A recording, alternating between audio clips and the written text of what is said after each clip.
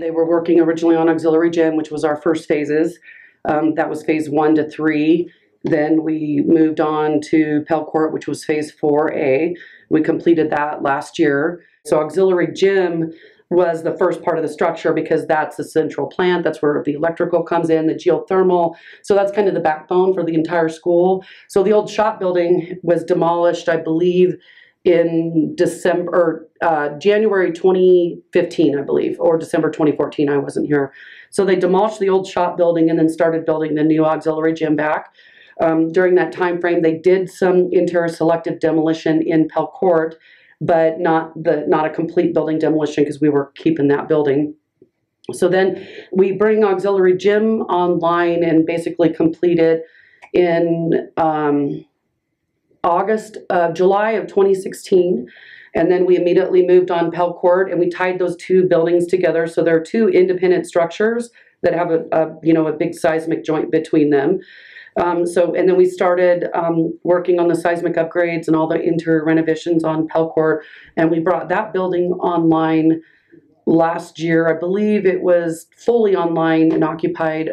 It was spring break of 2017 is when we finished Pell Court.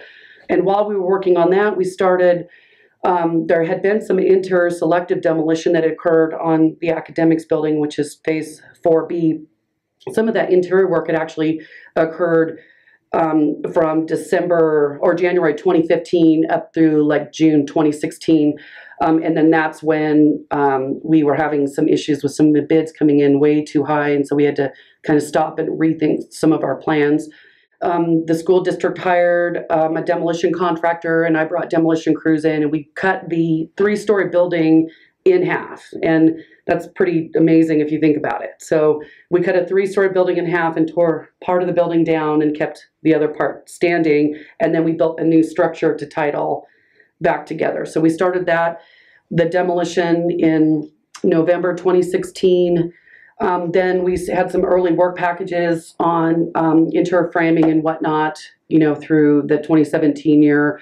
Then we received all the final bids back from subcontractors and finished subs and whatnot in March, or I think it was April last year, April 2017. And so that's where we're at right now. We're looking at, full completion and the school district moving in this summer. So we have, new furniture coming in that'll be delivered in June, and, the TVs. And so the students will be able to move in and into the academics building, in the end of August. Our next phase, the last phase, is phase 5, the arts cafeteria building. And we're going through the value engineering process again. Not again, it's just part of the progression. We're trying to focus, get the academics building up and running, and then now we're focusing on the arts building. We've been doing that for, on and off for about at least 6 months on the value engineering approach. And so we've been working with our architects and with our IT department and the contractors, plumbers, electricians, mechanical subcontractors, trying to make sure that we're making smart decisions on the arts building before we put out for full-blown bids. And I'd like to start construction on phase 5 in June.